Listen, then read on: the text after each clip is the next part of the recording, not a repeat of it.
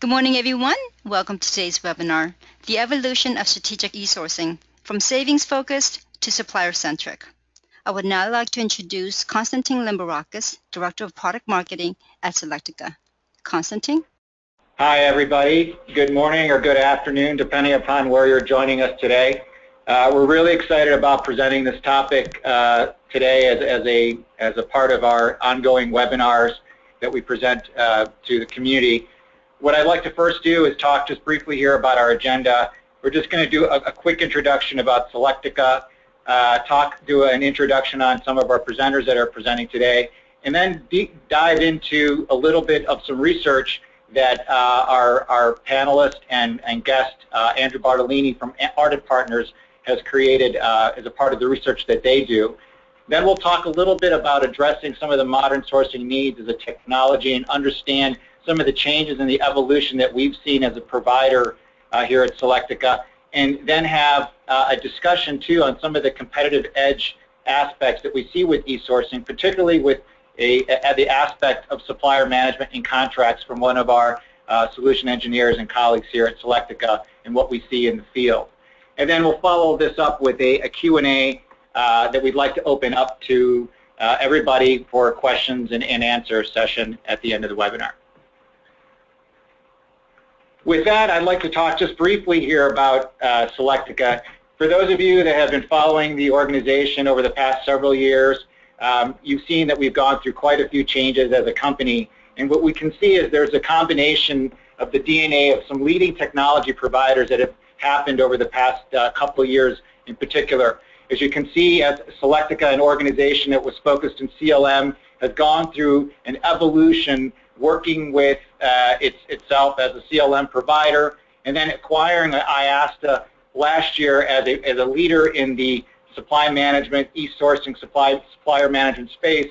And then our most recent acquisition has been with BPAC, a recognized provider of the procure-to-pay in the procure-to-pay area. Each of us in those different respective organizations have our own unique DNA, that we brought something unique to the table, and today we're creating a new DNA of the company that is providing some unique aspects of what it means to be an organization. So as an organization today, by combining the strengths of these unique companies that have their own unique histories, we're creating an innovative culture that's client and satisfaction focused, with three leading solutions that are being unified, and now we're able to tap into untapped synergies that will create us as a market leader in the space going forward. As we see by the unification of bringing together these three organizations that in their own right were very powerful and very recognized, we've created an environment or an ecosystem that now looks at the big picture of an enterprise-led contract management with supply management. And our solutions, by bringing together these three unique ecosystems into one framework, provides insight, vision, insight, and control where it's necessary to mitigate cost, or mitigate risk, control cost, and drive revenue. As a part of our discussion today, we are particularly going to focus on the strategic sourcing side of the elements, and what that means is looking at areas of sourcing, spend analytics, understanding supplier management and supplier risk and compliance, and all the components that we're seeing that is driving the definition of strategic sourcing and strategic sourcing applications today. As a result of that, what we're doing is providing, as thought leaders in the space, through our solutions, the ability for our customers to provide a unique vision and insight and control into their enterprises, and empowering our clients to use these insights to proactively, again, mitigate risk, control costs, and drive revenue. As a part of our wider discussion in sharing what we do in the space, we like to do these webinars on a certain recurrence, and we find that inviting in some unique people and specialists in the field help us convey this message as to what we're doing and how we're doing that. So without further ado, I'd like to introduce our speakers. Our first speaker comes to us from Boston, Massachusetts, Andrew Bartolini, who's the Chief Research Officer at Ardent Partners, who is the one that also started CPO Rising as part of that, and a colleague that I've known for quite some time in the space. So I'd like to introduce you, Andrew. Andrew, how are you doing today? Doing great, doing great. Just gearing up to start talking in a minute. Excellent, excellent. I hear there was a heat wave in Boston. Do you guys have that today, or is it in the 90s? Today is actually the first day that it cooled off, but don't worry about us. Winter will be here soon enough with a lot of snow. All right. Hopefully, it won't be as bad as last year. Joining us here from the heartland of the U.S., I also have my colleague here, Josh Stiles, who's a solution engineer here at Selectica, who has a lot of experience from the client-facing perspective of a lot of the needs and the challenges that our prospects and our customers are facing as it relates to strategic sourcing. So, Josh, welcome here on the webinar today. Thank you. Happy to be here. How are you doing? I'm fantastic. Excellent, excellent. Thank you for being here and for joining us on this webinar. And of course, my name is Konstantin Limbarakis. I'm a director of product marketing here at Selectica, and we'll be talking a little bit about also what we're doing here at Selectica as part of this wider framework. So without further ado, we have some interesting stuff to share with you folks today. So this idea around strategic sourcing, this evolution of strategic sourcing applications, what has happened and how are we looking to make those changes. What we want to do, first of all, is to look at some of the research that's out there that's pointing us to why we think there's changes, what's driving this evolution of, as again, part of the theme of our webinar, which is going from savings-focused to supplier-centric strategic sourcing. And I'd like to turn it over now to Andrew to present some of the research that he's been doing here, and particularly on this subject on strategic sourcing. So Andrew, I'm handing it over to you. Great, thanks, Konstantin. Hello and good day to everyone listening. So it's been for more than a decade now that I've been tracking and examining the strategic sourcing industry through market research studies that have been drawn from thousands and thousands of sourcing professionals. Now today, for the first time ever, I'm presenting the findings of my upcoming report that will publish at the end of the month. And is sponsored by Selectica. So for the next 20 minutes or so, I'm going to walk you through at a high level some of those key findings, right? And I'm going to do that in a pretty quick agenda here. We're going to talk about the state of strategic sourcing and the four pillars of sourcing. We're going to drill down a little bit into best-in-class supplier management, and then we're going to end with some recommendations before passing it back over to the Selectica team. All right, so it really is, from my perspective, a great time to be working in procurement and in sourcing more specifically, right? The profession has established itself in most industries with a clearly defined value proposition. It has a standard approach to engagement, and it has a playbook of best practices. The resources available to chief procurement officers in 2015 and the tools they can employ are more robust and more accessible than they've ever been. It's true that many procurement departments still struggle to accomplish basic things. And there are still enterprises where the concept of a strategic procurement operation has never been considered. But the leading practitioners in 2015 are driving their organizations along a maturity continuum that has begun to resemble many of the other, quote-unquote, leading business functions within the enterprise. In 2015, procurement and sourcing leaders are still focused on savings, delivering value, and automating and linking their processes. But they're also focused on new innovation, collaboration, visibility, and agility initiatives as they continue to prepare themselves and their teams for the next phase of procurement's evolution. The state of strategic sourcing in 2015 is strong. Now, before we get to those findings, I just want to talk very briefly about our approach. Right? So I've been working in this industry for 16 plus years, have done a large amount of strategic sourcing myself as a consultant, but I've also, as a research analyst, personally overseen more than 120 unique research market studies over the past decade. And as a result, I think that we at Ardent Partners bring a very rigorous approach to our research as described here. As part of these research efforts, I personally interviewed many CPOs and sourcing leaders to add more context to the data and the analysis. Demographically, right, this study draws from more than 330 verified respondents. And while this group does draw from all regions, it does favor large enterprises based here in North America as well as in Europe. So with that, let's talk a little bit about what sourcing organizations are facing in 2015. All right, so the pressure on procurement teams to deliver savings still persists at the top of all business pressures, but I think it's important to note, right, we're talking about the evolution and the move away from savings-based sourcing to something that's more supplier-centric, this number has dropped dramatically over the past 7 or 8 years. It used to be a number that had been prioritized, had been a top pressure of between 80 and 90% of all organizations. So this number has dropped quite significantly. The gap, I think, as you see here, or as I'm describing, is much lower between savings and all other factors. I think that there's pressure, as we see here, from about a quarter of organizations to focus on their overall effectiveness and influence, and communication and collaboration continue to be important business pressures as well. Now, as part of looking at savings pressure, I thought it would be interesting to compare what are the different strategies for those organizations that are feeling an intense savings pressure and those that are not, and to compare and contrast to see if the different groups are taking different approaches, and if they're executing different strategies in 2015. And what I'm showing you here, the strategies that have the largest differences on a percentage basis between the two groups. And what we see, or sort of a quick takeaway, would be that the procurement teams that are less focused on savings in the short term have actually prioritized technology optimization and improving their staffs, while the group that's more focused on savings looks to suppliers as well as sourcing and cash management to achieve their goals. Again, when we look out over a medium-term range, right, savings still tops the list, but again, just by a hair. Over the past decade, and granted, some of this is linked to the business cycle and the amount of active sourcing and that we've seen over the past 7 or 8 years, but the gap between savings and these other priorities really has shrunk.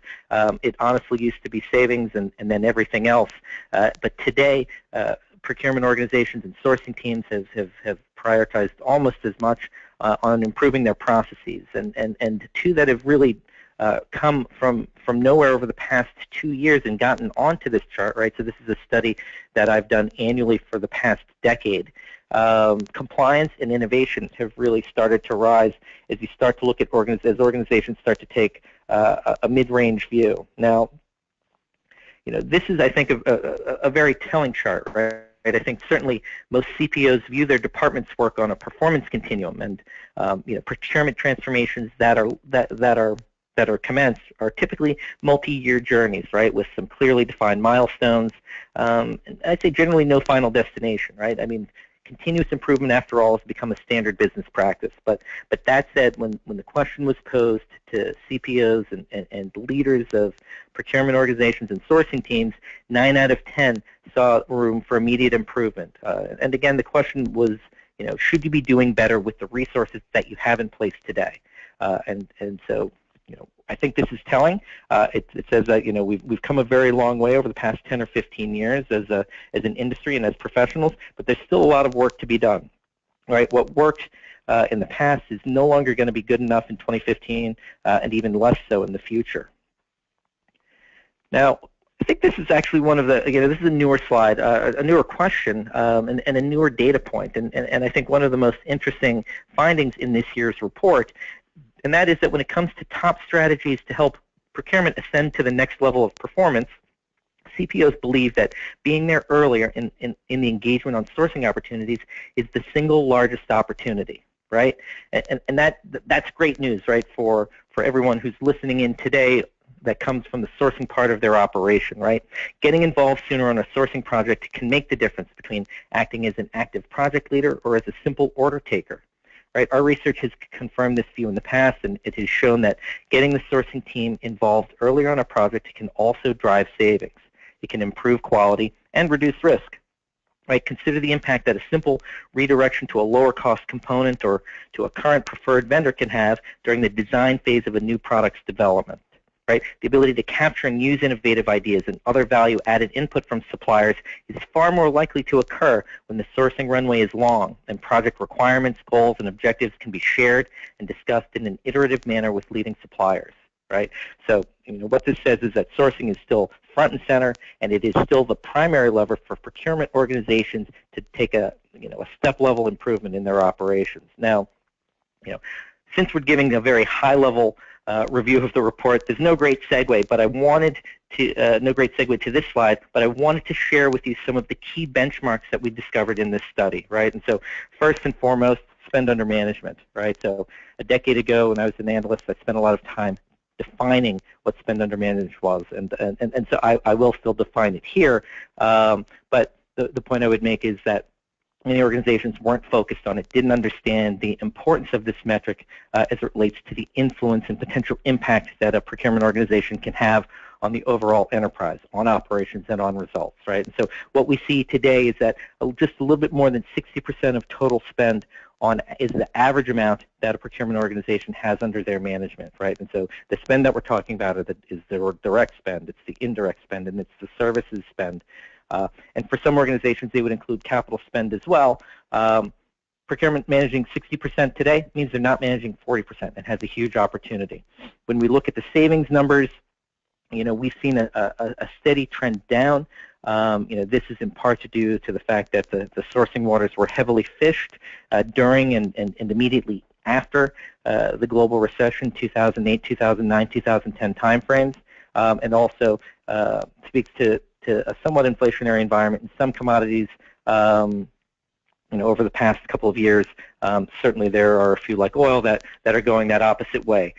What's interesting here, though, is that a key factor, a key element for sourcing organizations, and these would all be metrics that we think are very important for your organizations to track, is that the addressable spend that's sourced by the average organization is approaching 50%. So this means that sourcing really has become de rigueur, right? It is standard operating practice for most organizations, and I think that that's very exciting because not too long ago that wasn't the case at most organizations.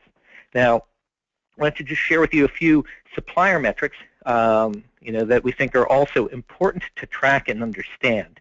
The first is the Pareto analysis of your supply base, the Pareto analysis of your spend, and really looks to see, well, what's the what percentage of your total suppliers comprise 80% of your spend, and that number is close to Pareto at almost 22%.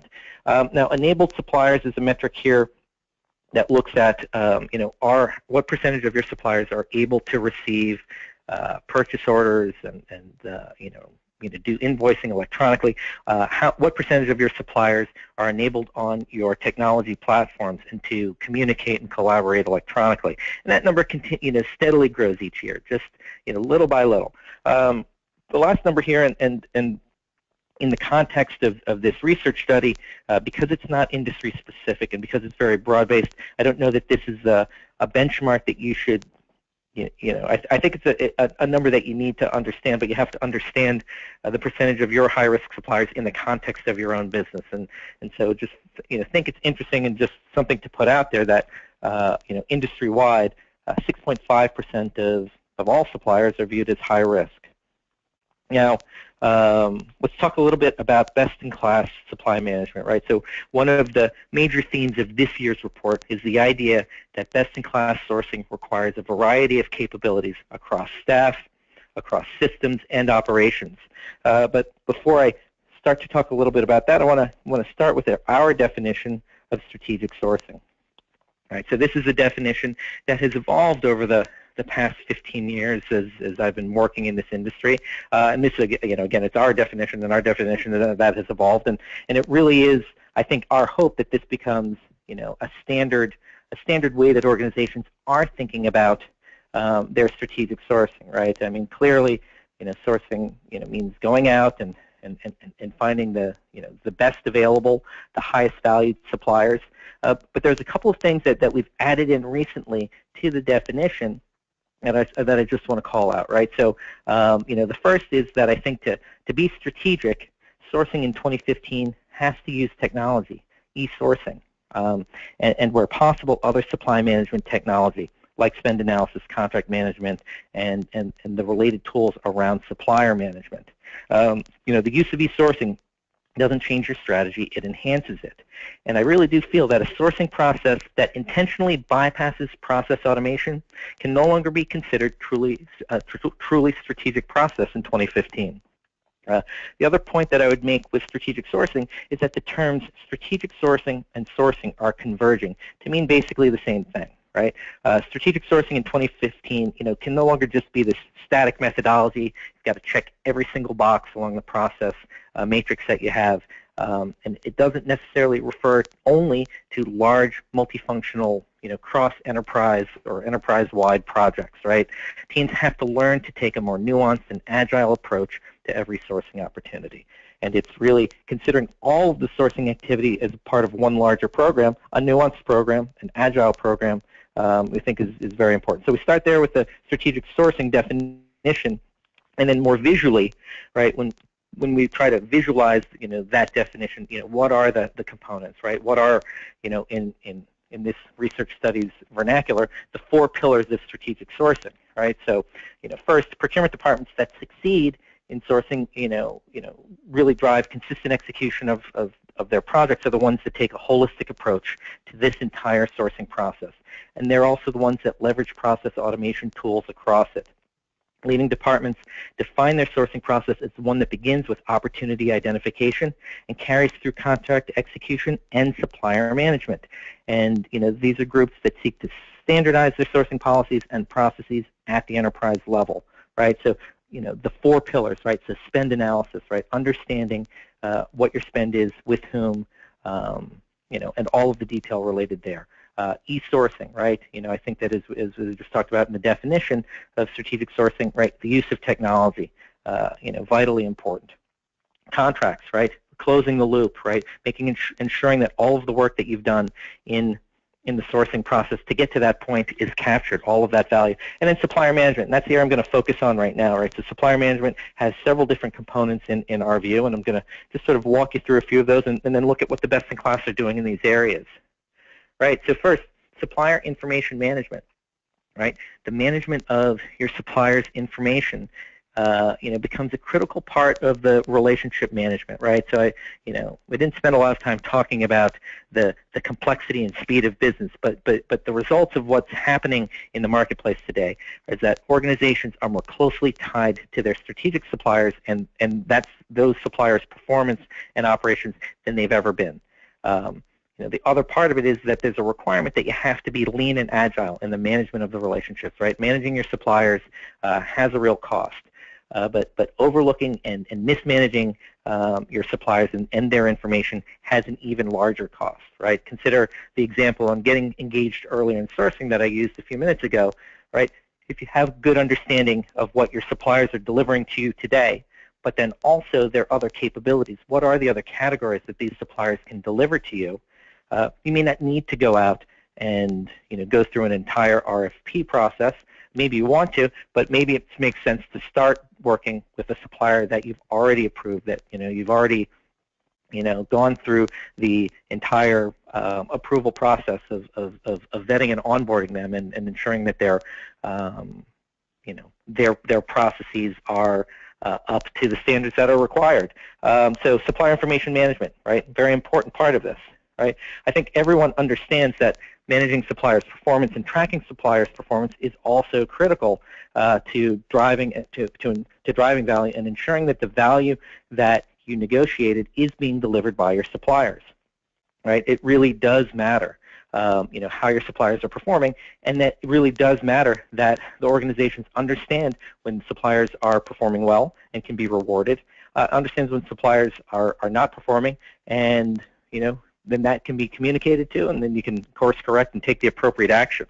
As it relates, if supplier information management is important and supplier performance management is really important, supply risk management is highly important, right? And gaining visibility into your different suppliers' operations and having a grade system or a way to actively measure and track and identify really the relative risk that your different suppliers have allows you to make much more informed decisions on where you apply resources, how you engage with suppliers, and work with them to minimize or eliminate risk where possible. But above all, right, I think supplier risk management, the importance is identifying it so that you understand what risks are being taken and then act accordingly. Now, going to move pretty quickly here to talk about the best in class, and at a high level for this research study, we looked at two metrics to determine the best in class performance, and for Arden's definition of best in class, we look at the top 20% of performers, and then really across these two metrics, and then what we see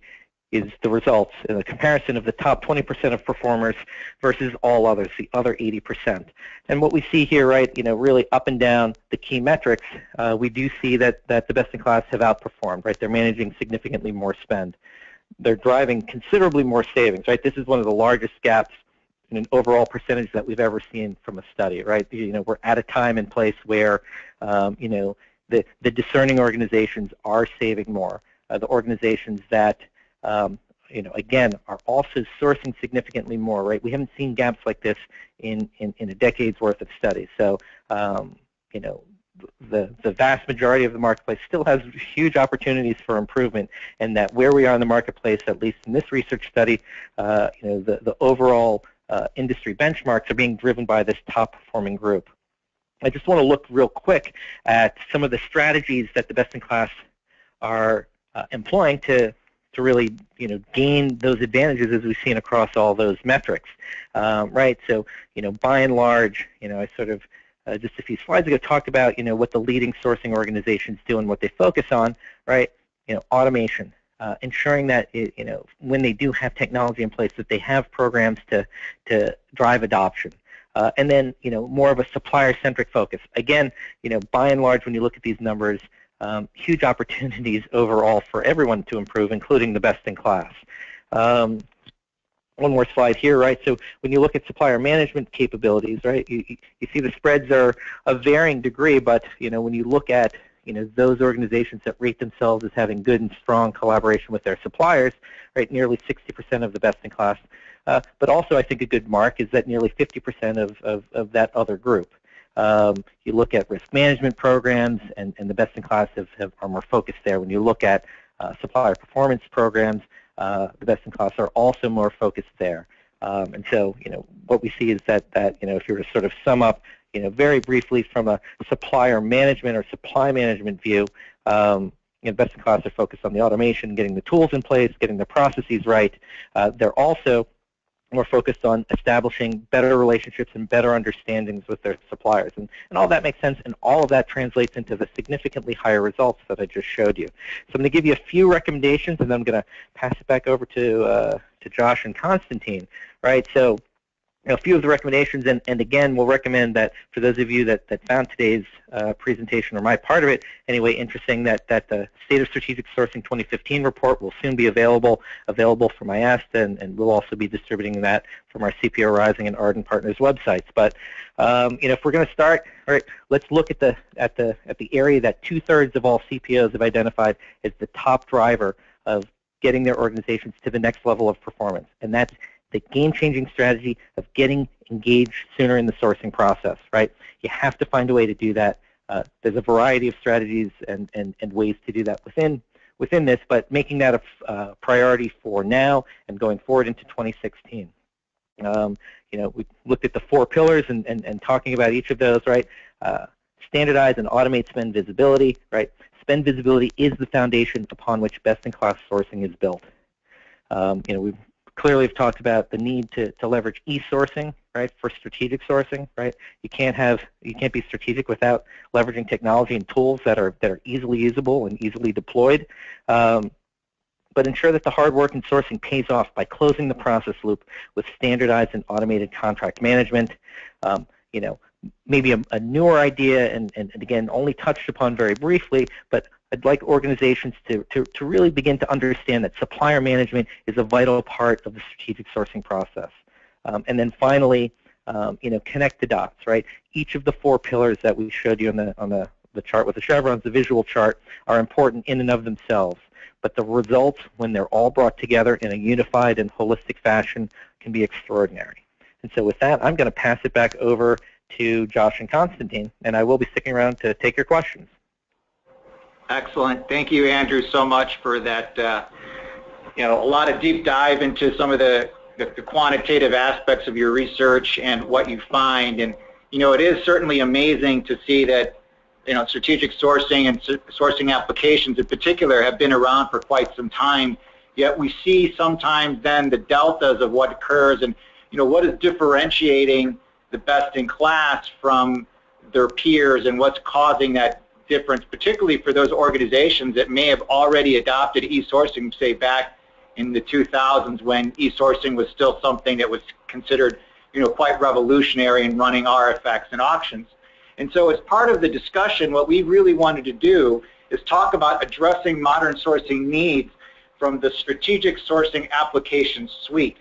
So one thing that we see here is what's driving this change. If we look back at Andrew's data, we could see a lot of flux in numbers that we're trying to understand what's causing a change in the direction of going from savings-centric to supplier-centric. And here at Selectica, we kind of have some kind of ideas of what we've seen and kind of what we've gotten feedback from in the market. And one of those key areas is really the ability to drive bottom line results based on value.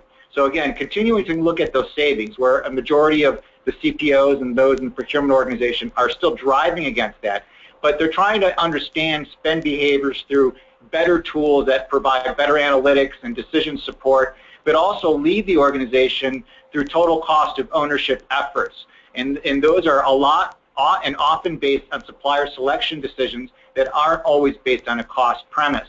The other idea that we've seen increased quite a bit is this notion around improved compliance. This is compliance with suppliers, not only against compliance on contracts of what we're buying, spend against a contract that we've agreed to, but also seeing this in the process of the onboarding. And this is something that Josh is going to get into quite later on about the idea of when I onboard a supplier, what are the certificates, what are the documents that I need to make sure I have that makes me compliant with my industry or compliant with our regulations, say, in the food and beverage industry, or if I'm dealing with insurance or other areas that have a high cost associated if you don't vet that supplier properly and work with them and find out that there's problems later on. Also, we're seeing this connection to the utilization of CLM with the bigger process. So contract lifecycle management being a core part of enforcing corporate policies and the ability to understand contractual relationships that were agreed upon in the early stages of the strategic sourcing event that may have occurred and why we're working with that supplier. And then finally, the ability to collaborate with suppliers in reducing risk. We hear all over the place with leading Fortune 500 companies or leading global organizations where they're seeing risks occurring because suppliers are failing on them, where they may not have provided the right information, or there's issues related to FCPA, foreign corrupt practices, or there's issues related to content with conflict minerals, and those are regulations that need to be abided by for those particular organizations. So creating positive supplier relationships with technology and process are improving the ability to recognize these savings that, as Andrew was talking about, may have been beaten up over the course of the years when you were just looking at cost as a factor, and then being able to drive insights with a complete focus on having holistic supplier information and the ability to manage performance against that. Now, one of the things that we found, and I went to a conference last year at IACCM, which focused on contract management, and one of the panelists there, this gentleman by the name of John Henke, provided some research on showing why supplier relationships matter more than ever today. And what he did is he took a look at the auto industry. Now, this being a direct supply chain, it talks about a very succinct supply chain or supply management aspect. But what he found is that the better relations occur with suppliers that had a positive relationship. So in other words, there is a causal relationship between supplier relations and corporate profit. And the way he was measuring this was by looking at a working relationship index that showed that suppliers could have significant impact on profits. And basically his conclusion is that suppliers contribute to a firm's profit by giving the firm price concessions and by providing non-price benefits that improve the overall operational effectiveness and efficiency. So if we're seeing that these factors of this relationship have a positive relationship having a better insight into the entire strategic sourcing process and in being able to impact those relationships could have a huge impact on cost. So now turning back then to the idea around applications, where have we seen this kind of change and impact failing with traditional approaches in just looking at, say, eSourcing on its own with RFX and auctions alone? And one thing that we've seen is that analytics, sourcing, and supplier management have traditionally been managed by point solutions. And so what we mean by that is that I bought a sourcing solution and I bought a supplier management solution where I have an analytics or a BI tool with IT that I have to plug into to understand what my spend is. And by not having those approaches unified, it prevents the tendency or the ability to get a holistic view, and procurement then tends towards different platforms to solve the chief challenge of the day, but they're not getting the big picture. The other thing that we saw is, as a result of these gaps, procurement has tried to improve their ability to get visibility in this increasingly high risks culture or aspect of managing suppliers. But what's prevented them from getting this better visibility is having a common definition preference towards suppliers across the sourcing, the contracting, and operational processes. So when you onboard a supplier and you have supplier profiles, you have a continuous aspect to knowing who that supplier is throughout the process, even into the downstream, into the procure-to-pay aspect. The other challenge has been that you haven't had a true enterprise source of truth of that supplier, so you're not necessarily sure if the information on that supplier is up to date. Do we have all the proper certificates? Do we know that this supplier is compliant? Do we even have the right NDAs in place for that supplier to even do business with them? And as a result of that, you're not having a common source of truth, and oftentimes that might be because you may have a supplier management tool as a part of your ERP or have a separate vendor management system that's not working closely with what you're doing in sourcing or procurement. And then finally, as a result of that, you have suboptimal supplier selection criteria. You may not have all the information you need to select the right supplier, and then you create uninformed decisions that continues this kind of status quo process when you really know that this process could be improved by having a better source of truth around your suppliers. Now, with that being said, one of the other things that we've seen is not only do we have these disjointed systems, but we're seeing this increase in pressure with the millennials out there. Now, we hear a lot about millennials in the context of business to consumer, and we hear a lot about how they're changing the framework with how technology is being developed, to anything from gaming to how we're using and buying things online with our smartphones and smart devices. But what's very interesting is that we have to take a look at the fact that in the next 5 to 10 years, 75% of the workforce will be comprised of millennials, a group that has literally grown up with email, instant message, apps, text messages, and the internet. And so what this tells us is that how are those applications, those sourcing applications or supplier management or analytics applications that are out there that may have been implemented for the past decade, how are those then going to be able to cope and coincide with the needs of a newer workforce that is happening both on the buyer and on the supplier side?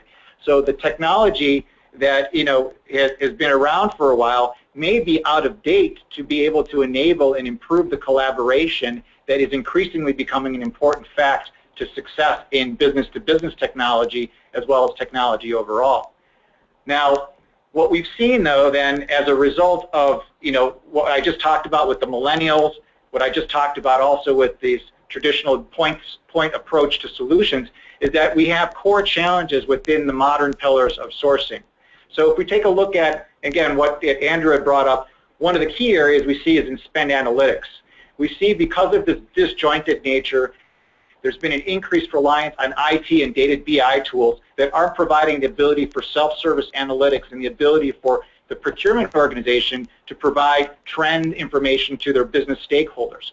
There's been an inability to create the right data segments and to segment data in the way that makes useful sense for procurement to then provide to finance or to the supply chain or other business unit stakeholders. And then again, as I said, there's this lack of self-service insight and understanding because you may have some cumbersome spend analytic tool that no one knows how to use and you're not getting the optimal data.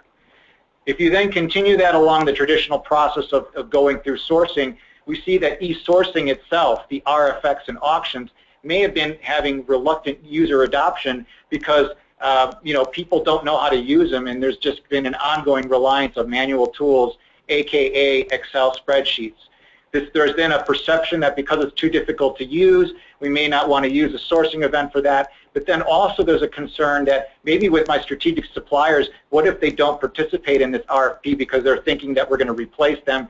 So they may not be wanting to respond to the RFP or the auction simply because they may feel that enough information has already been provided to them, to the buyer, because they already know about this supplier, or simply because they're afraid of being replaced and there's not collaboration happening as a part of the strategic sourcing effort. Then if we take a look at supplier management, the classic dilemma here is having disparate systems. As I hinted at before, we often have vendor management systems that may come from an ERP system, or you may have systems that aren't communicating, which then as a result creates a disharmony in collecting supplier information, which ends up becoming costs related to suppliers because suppliers may feel that they're being inundated with the same information requests over and over. This may also then prevent compliance, and this creates the document oversights that could cause huge harm later on when working with that supplier. And then finally, the contract management aspect. Having the lack of contract management as a part of strategic sourcing creates potential savings leakage gaps where you may have identified 6% savings, but then you're not realizing that later on as a part of a procure-to-pay process. This also creates a lack in wider capabilities around automation, and also has costs related to contractual obligations because you don't have the insights to the relationships on your supplier and then managing against those contractual obligations that you've agreed to. So how do we then improve? How do we improve this process? Well, one of the things that we've seen is that we can try to connect the dots, as Andrew has mentioned, connecting the dots on spend analytics, eSourcing, and supplier management and contract management as a part of the bigger picture. One way we can do that is by having sourcing applications that are much more supplier-centric, organizations that will adopt supplier lifecycle management as a broader umbrella that processes that encompass supplier information management, strategic sourcing, contract management, SPM, all the things that we are talking about that also add the aspect of risk, compliance, sustainability, diversity, and corporate social responsibility as a part of strategic sourcing. We also see that it's important to be collaborative. Or again, as a part of the millennial framework, companies that will be looking for technologies that eliminate barriers for collaboration and do this by enhancing communication and providing organic support through process workflows with the focus on junctions where one process ends and another begins. This is through integration and the ability to connect supplier and sourcing solutions so that you can connect, and suppliers and sourcing processes can take data from a variety of sources that update, refine, and enrich data and push it to other systems like ERP systems, like procure-to-pay systems, and contract management. And then finally, connecting the dots is really related to the intelligence. And now we've talked about big data often in this framework of IT. How do you turn massive quantities of raw data into logical bytes of information and display them in the context that drives better decision making that will continue to be, again, one of the biggest challenges for organizations. So as part of that, what are the things that modern sourcing applications provide? What we've personally experienced with our applications are things such as, I'm not the smartest guy in the room, but even now I can use this new system because these modern sourcing applications are intuitive. Another comment here, the first time I logged into a sourcing application, I figured out how to do almost everything by myself simply by playing with the tool. So these notions of making things easily usable, high user adoption, is really based on the ability to make things simple, make things in a new framework, and provide this ability to increase collaboration. And finally, in terms of SIM, one of our clients mentioned that the SIM built into the strategic sourcing tool promoted collaboration throughout the company as buyers are accessing and presenting well-informed buying strategies that help to create efficiency for meeting the company's goals. So finally, as we move on, what are some of the examples of where we see benefits? By having a common framework and connecting the dots, spend analysis then provide eSourcing the ability to have flexibility in the ability to see projects based on UNSPSC or custom taxonomies. And or creating flexibility to see projects based on supplier geographies and business units. What this does is improve category visibility, so your strategic sourcing efforts are improved. By connecting supplier management to eSourcing, you see the immediate conversions, for instance, of supplier profile that you went to go collect and demonstrate from a supplier profile directly into sourcing and sourcing events. And what this does is improve supplier onboarding compliance. And then finally, supplier management connected with contract management through things like integration of electronic signatures when you onboard suppliers for corporate information, or improving compliance for supplier information to contract execution, really helps the relationship between supplier management and contract management in ensuring that you're keeping those relationships tight. Now, what I'd like to do is now turn this over into Josh that will actually harp a little bit on the supplier management, contract management example, and it will show us, how do you, seeing the connecting the dots, how do you get this improvement, and where supplier management and contract management come into play as a part of this bigger discussion. So Josh, I'm going to turn that over to you. All right, thank you. Hello everyone, this is Josh. I'm with Selectica, and I think the reason I'm here today with you is because in my role each day, I'm giving product demonstrations and having conversations with clients and prospective clients. And in these conversations, I am, not only giving demonstrations that are product-led, what they're asking me to show them. I'm also having conversations about their pain points, their business needs. I'm responding to the questions they're asking within their RFPs. I'm interacting with their IT departments and talking about data security and those kinds of things. And so, in those conversations, I think that's why I've been asked to come and relay some of what I'm hearing in the trenches, if you will, and really bring to light some of the things that Constantine and Andrew were talking about. With this first slide, I think you saw a really big theme in the last couple of slides that Constantine went through, supplier information management. And what I'm seeing the most in my day-to-day demonstrations and conversations is the need to marry supplier information management data to contract data. And so for me, what I see is not a marriage of convenience, but really of risk avoidance and compliance, two very common themes that you've heard already and that I'll continue to talk about in our next few slides. But first, let me talk about the convenience part of this. What I'm not hearing is, people who just want a full source-to-pay solution, all the modules you can imagine, and great supplier information management and contracts just happen to be in there. So maybe we'll use them, maybe we won't. Of course, that's going to lead to poor adoption, no strategic initiatives. That's not going to work with the requirements of supplier information management to be collaborative and driving throughout the organization. The other thing I'm not seeing on the other end of the spectrum is people who just want a eSourcing demo, or they just want to see a supplier portal, or even more surprisingly, they just want to see contracts. And I think that wasn't the case maybe even a year ago, but most of the time when people want to see a contract management system, they almost always want to see, all right, now show me how your supplier information management data works with this system, and how I manage the vendor database. That's really what I'm seeing now, is not single module solutions, but multi-module solutions that people are interested in. And so why is that? I think managing risk and compliance is a top priority. So really the risk comes in contracting and purchasing with vendors who don't comply with regulations and requirements. And I'm going to talk about a bunch of those regulations as we move through these slides. And with that, there's a demand for an integrated solution that provides visibility into the previously unseen. Really, visibility very important here, because what good is a piece of data or a form if you can't find that data, or people can't collaborate and discuss that data.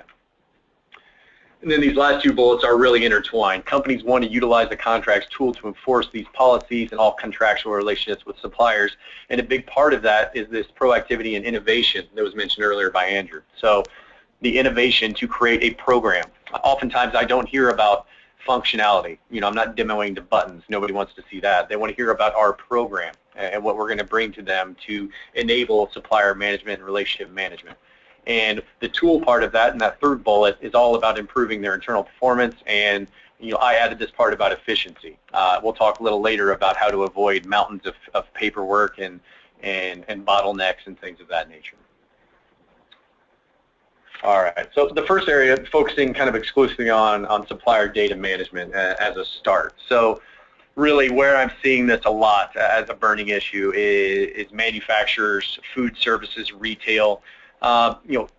types of verticals that are closely intertwined but also can have completely separate requirements. And with that, a lot of the regulations and requirements I'm seeing include things like conflict minerals. So, those include materials such as tantalum, tungsten, tin, gold from ore, things of that nature. So they need to know, is this coming into our manufacturing materials or our products purchased for our direct materials?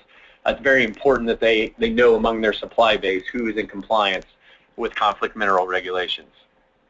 Another one of those, Global Food Safety Initiative, or GFSI.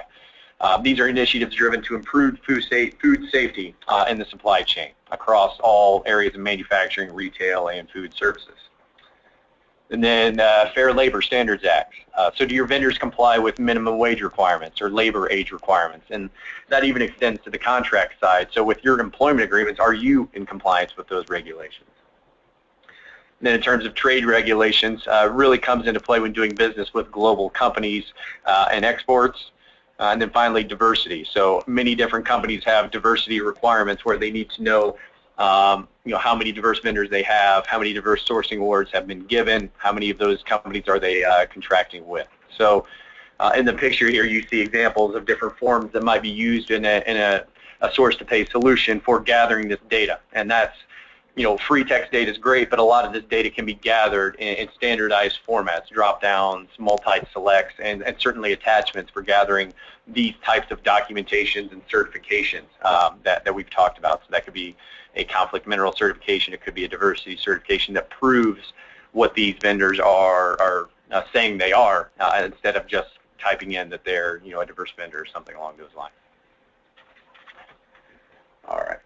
So next up, with that, like I mentioned earlier, one of the main points is visualization. So collecting those forms and that data is great, and maybe I even have a querying tool to maybe allow me to search for a type of vendor, but more and more what companies want is that data intrinsically tied through visualization, not only for individual users, but democratized across the organization. So those who source need to know who to invite to sourcing events based on this information. Those who contract need to know when red flags should be raised based on the type of vendor that's being asked to contract with.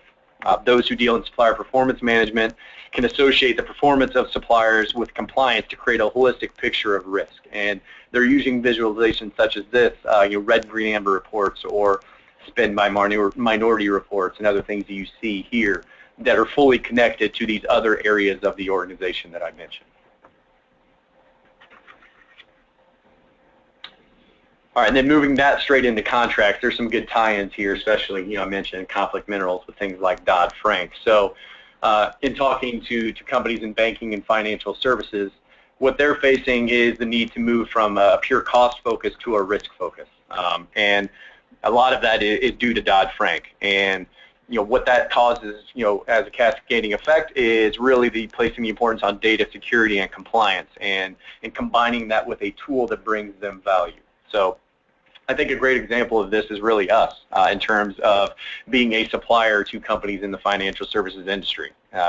There's an increase in scrutiny among vendors like us in software that we must go through to contract due to the Dodd-Frank regulations. And that's because there are tighter restrictions on what financial services institutions must do to validate data security, validate financials, governance, and things of that nature. So what financial services companies have had to do is increase staff, expand reporting requirements, expand auditing, and find tools for analysis and tracking.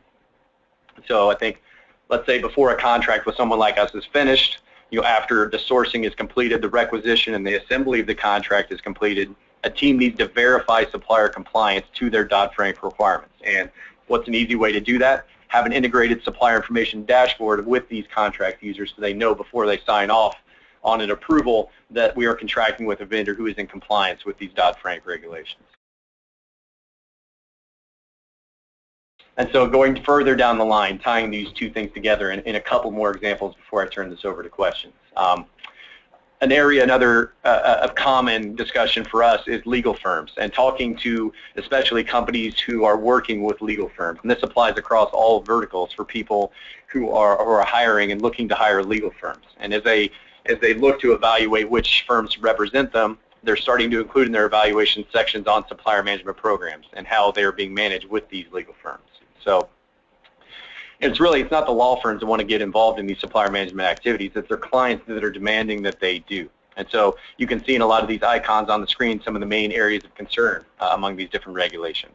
Conflicts of interest, or identifying any client conflicts, where one part of the client or the practice is working with a client who with the opposing companies in a different lawsuit for a different practice, and those kinds of things. So again, with the Fair Labor Standards Act, ensuring that legal firm suppliers are treated fairly in terms of hours and pay and benefits.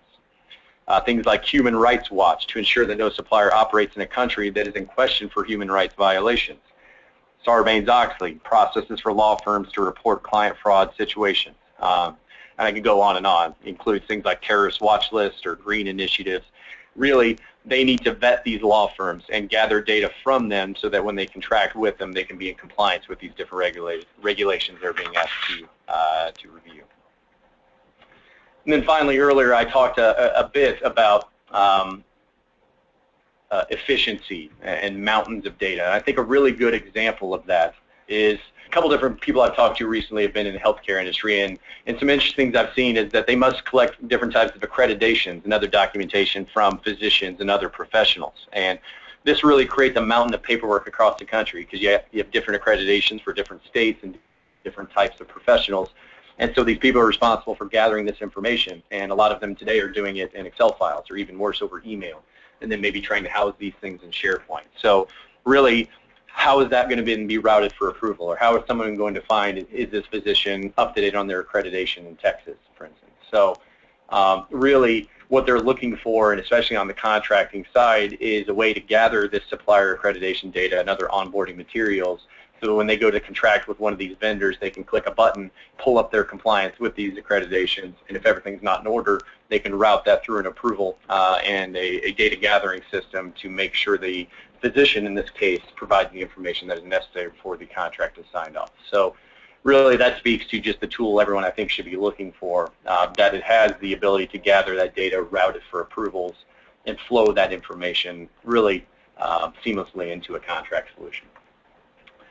So thank you again for listening. That's all I have. I want to take the last couple minutes here we have for any questions, and I'll turn it over to Thank you so much, Josh, for that insight, kind of into the immediate thing that we see on a day-to-day basis, and as it relates specifically to the research. We do have several questions here and have a few minutes, so we'd like to get to address a few of these questions before we finish. And one of the questions that came across here was one question related to savings. It says, what in your experience are the estimated savings by implementing contract management besides compliance? So maybe, Andrew, if you want to take a stab at that, maybe we could take a stab at that one over here as well. Sure. So one of the, I don't know that I've got that exact data point right in front of me, but one of the things I do know off the top of my head and was highlighted in last year's study, and so the numbers generally, would trend this way, but what we see is that with organizations that are able to close the loop with their sourcing and contracting process and leveraging contract automation tools, they see a greater capture of their identified savings. And so it's somewhere in the lines of about 40%, they retain 40% more of their savings, or maybe the reverse way of saying that is that their savings leakage is 40% lower, right? So there's a, if you consider all the work that's done to identify the opportunity and go through the sourcing process, when you're linking that process to automated contract management tools, you're saving a significantly higher percentage on a per project basis than you would otherwise. Mm-hmm. Yeah, and just to quickly answer that, from our perspective, the answer is quickly, I guess it really depends, but where we see the most efficiencies are in areas like auto renewals, in areas like evergreen contracts, and even in areas that people typically may not use as a bottom line measure like efficiency, where you can actually increase the the workflow rate and the ability to, say, search on contracts that were not able to be discoverable before simply because they were on paper-based systems. So there's quite a few of those. It's kind of a loaded question, but we definitely see improvements, and they align with some of the numbers that Andrew gave. But again, it really depends upon how vigorous an adoption you take on, and a lot of the functionality that you are willing to do, whether it's from repository all the way to workflow and electronic signatures. I do have another question here I'd like to ask. It says basically here, how are companies that talk to you managing multiple vendor databases, do these types of tools just add more databases and complexity? So, I guess I'll throw this over to you, Josh. What do you typically see when you're dealing with multiple suppliers, and how do you kind of address that? Yeah, it's a good question. It comes up really in every conversation we're having, because we are talking about different areas of functionality that need to join together. So, we have clients that are managing sourcing databases, and now other teams that are managing supplier information databases, and we're talking about joining in with ERPs and other types of things. I think an important thing to keep in mind is the supplier life cycle, and being mindful of where they are in that life cycle. So you might be discussing onboarding with prospective vendors who want to do business with you. You might be putting an event out to source with different types of vendors that you've discovered through the solution or something along those lines. Those types of vendors shouldn't be pushed into the vendor database or into the vendor master, excuse me. And really, the main area of integration comes on the contract side. So once they're a contracted vendor and available for purchase, your team to purchase against that contract, then of course a key thing is to get that vendor into the vendor master. So I think the main thing to always ask someone you're talking to is what is your system of kind of pushing that data, and how do you keep these areas clean? I think full integration isn't required. They just need to have a good way to push data at the appropriate time. Okay. And then I'm going to take one last question here, since we're kind of running out of time and went over our allocated 60 minutes, which is there a magical elixir or one thing that suppliers could do or say to stand out that addresses the concerns mentioned throughout the presentation? What would that one thing be in your opinion? So from a supplier perspective, what could that one thing be for them to help stand out and address these concerns from a supplier side? Andrew? Well, I mean, I think it's a competitive marketplace, right? So I think that being open to working with suppliers and collaborating with your customers on their platforms, I think becomes a value add, right? I mean, if you're looking for ways to differentiate your products and services, right? I mean, you obviously have whatever it is that suppliers do, but being a supplier that's easy to work with, that's engaged. And that can be a low-cost supplier to manage, I think is a strong asset. I think that we're starting to see more RFPs, including those types of requirements, at the front end, so they're not being sprung on suppliers at the back end. But there's a lot of value from the supplier side to being able to communicate and transact electronically. Yep. And I would ditto the fact that even from a supplier standpoint, one of the things that we would encourage is that they adopt platforms and abilities to be more collaborative with the buying organization, so that they encourage companies that they work with to be able to promote these tools so that they can get their voice in, be able to even out the playing field and provide a mechanism so that it helps the buying organization make a more a determination based on more holistic approach, rather than, again, as the cost factors that we talked about a generation ago. Yeah. So with that, I think what we'd like to do is to do a conclusion. First of all, I'd like to thank, again, Andrew for joining us, and having his expertise on the phone. I will tell you that you will be getting a copy for attending us. You'll be getting a copy of the research that will be available later on this year by attending this webinar. These reports are certainly a wealth of information, and we will be providing that for you as we had mentioned earlier. I'd also like to then point to Andrew's information here, if you'd like to jot this down. We will be sending out or having these slides available online, so if you don't have a pen and paper handy, you can take a look, but this is Andrew's contact information if you'd like to follow up with him specifically around Ardent Partners and what he does on the blog CPO Rising.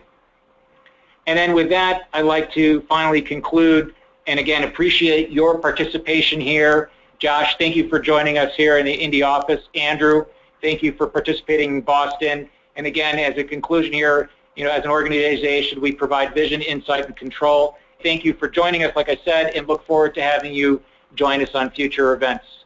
Thank you.